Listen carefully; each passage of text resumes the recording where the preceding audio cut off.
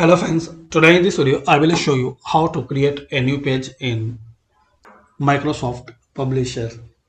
So to create a new page, click on Insert. Now click on Page. Here you will see Insert Blank Page.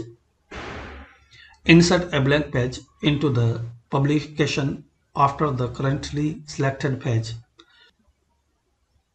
If you are viewing the publication as a two-page spread, two pages are inserted. So just you click on insert blank page.